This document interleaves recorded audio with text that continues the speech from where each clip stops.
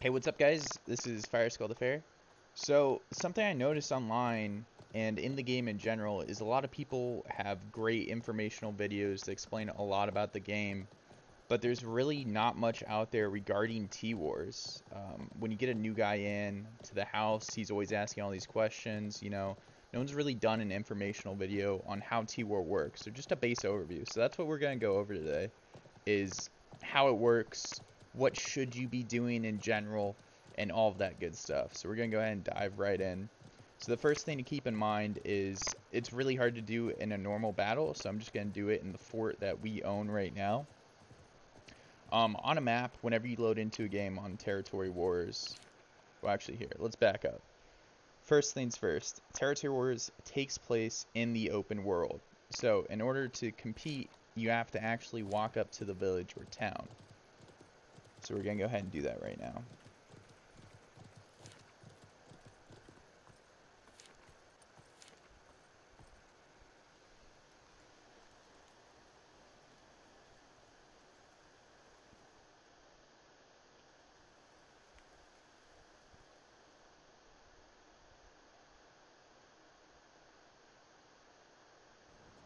So I left the village. I have all my troops with me. Normally, you're going to want to bring artillery as well if you're running infantry. Or if you're running double cavalry, you really want to be fast so you can field or focus on the village fights. So you're not going to have time to place artillery if you're using a lot of horses. So I wouldn't bother with it all too much. So the way it works is you leave, you group up, you head out with your friends, and you get in these battles. So in order to get ruling house, you have to declare on the fief and have enough influence. Oh, here. So in order to get influence, you can either place a field camp, which will give you 50 influence, an outpost, which will give you a lot of influence and basically guarantee you the ruling house, or the easiest thing to do is fight over these influence nodes. So the thing you want to prioritize is making sure you're attacking and you're holding the node that gives the most influence. Like these two right now, one has 225 and one has 150. So the priority should definitely be this copper mine right now, right? If you're attacking it. So you go in there, you take that copper mine, and then you should have enough influence to attack the fief. Now when that comes up, it'll show up in war info right now. So cohorts have already decked on us, and I imagine we'll see them show up at our fort for the fight this Saturday. Now in the battles itself, it'll pop up here when you click on the village or fort or whatever, and you just enter join battle. You can have up to 15 people in the battle and mustering. So there's an inner queue and an outer queue. Anyone after the 15 that enter and are in the battle will be sent to the queue, basically, called mustering. Now that's the reserve force. So as soon as someone on your team dies in that battle, you will start to load in and you can get your troops and go attack and get into the fight with your friends. I'm not sure how many you can have in the inner queue. I think it's 5. The best thing to do when you're in that inner queue is you can actually spectate the battle and press Z. So if you're in comms with your friends or your house, press that Z button, get that overview in, and make sure you're doing important callouts for things that you see but your team can't because they're focused on other things. In the outer queue, you can have as many as you want. Normally, the aim that you want to go for is a full 15 to start the battle, and then 10 mustering is a solid stack loadout. Now that'll give you enough time to cycle through players if you die, and you'll never really run out of people. Or you shouldn't, unless it's a really rough fight. Now, let's talk about the different types of fights. Mainly, it's going to be cities and villages. Now, these are two very different play styles. When it comes to these forts, you're going to run into mostly heavy infantry and shock troops to try and take the wall. You're definitely going to need cav there to run over kill boxes or anything that you've disabled, and it is nice to charge in and get that good damage. So you want a good mix of troops in there. You'll see some flamethrowers, some falconettis. However, when it comes to the little village fights like we have over here, let's see if I can get over there. Village fights are a completely different playing field. Village fights are cavalry and counter cavalry. You're not going to want to be rocking a whole lot of infantry because it's a lot of open field. You're going to want to be fast. You're going to want to be mobile. And one thing you should keep in mind with all of this is never, ever, ever, ever bring archers to T-Wars. There's never a spot for it. It's always going to be useless. And I'm pretty sure the mass majority of CB and house officers in any house will agree with me there. So you're always going to want to have pikes, you're going to want to have ranged, and then you're going to want to have cavalry in these village fights. The best artillery to use in the village fights is going to be Hwachas and Culverins. Now, Hwachas are really good against cavalry because they're basically a extra musket squad that you can set up to lay into them. And Culverins to counter their artillery. If you do all those things and work together as a team, you should be golden. Back to the city fights, though. It's going to be a lot of mortars. So you're going to have a good mix of artillery in there. You're going to want to have epic ballistas or higher. I wouldn't bother with lower tier ballistas. They just don't do a whole lot. Cannons are good for blowing up units and maybe counter arty, but if you want to counter arty, the best thing you can use is a culverin because they are very accurate and pretty quick firing. Mortars are essential in city fights. They're probably the best artillery you can use because you can lob them over walls and get some insane angles to really disable their fortifications and then move in with your team and run them over.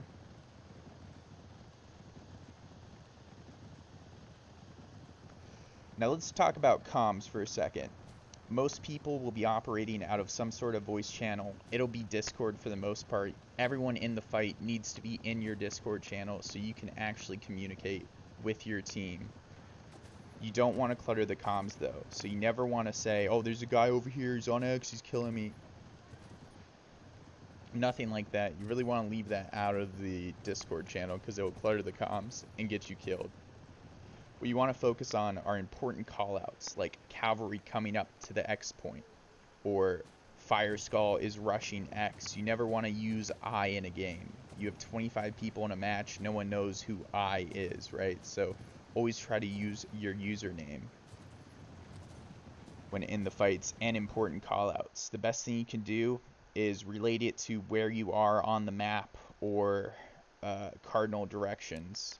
Callouts are always going to want to be based on the minimap. Tab left, tab right, up, south, stuff like that.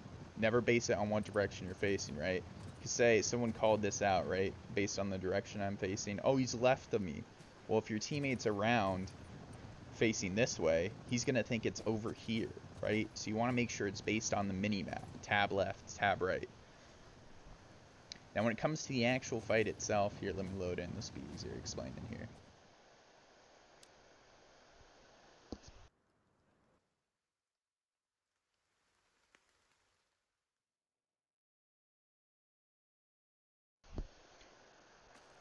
So, unlike normal siege matches, there's an X point and 2 home points. Now the way it works is X will usually be in the middle, so X will be right where I'm standing on this map, and home will be all the way at the back there.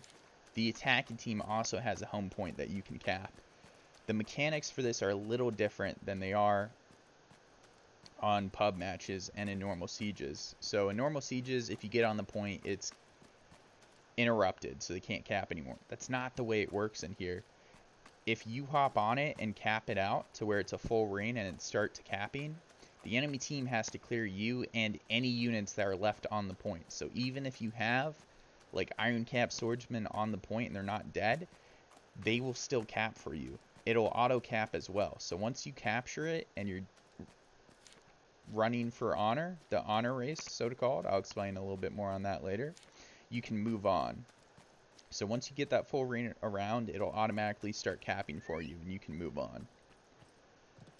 Alright, so let's talk about honor racing for a second. A lot of times when grabbing land, especially in Draw Wars, you'll run into honor races. The way honor races work is there won't be any defenders, it'll just be the AI defending the village. And so what you want to do is run through it as fast as you can. Whoever gets the most kills and the most points will get ruling house, and it'll show up on the left of your screen. Or not ruling house, sorry. Will be winning the honor race, and it'll show up on the left of your screen who has what percentage and who's winning. Whoever has the most percentage at the end of the fight will get that fief. One thing that's really overlooked and is really important is the AI hero kills actually count for a heck of a lot more points than the units themselves. So the best thing you can do is have your dudes with cavalry run through and kill as much as they can. And if you have someone on your team with infantry, have them stay on the point and stay on X to cap it out until it starts auto capping, and then have them move on to the home point and set up fortifications around there to farm the AI as soon as they come out. Another thing to keep in mind too is in these fights, city fights, you won't spawn with the siege engines or the trebuchets. You actually have to get them from a field camp. Give me 1 sec.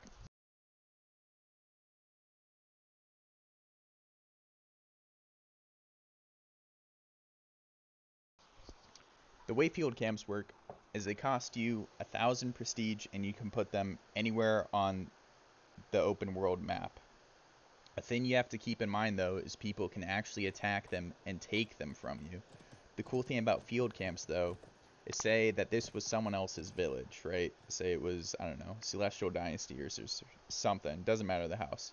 You put a field camp outside and you can get artillery, resupply your troops, get food, and all the siege engines you need to attack this. But it can also be fought over like any town or village. So you should definitely allocate some defenders so they can't take it from you by backcapping it. The trebuchets and the siege engines will also cost you prestige. So like I explained in one of my previous videos, getting that prestige in is very important for your house. So definitely try to do your fief quests, get those dailies and weeklies in to help your house out.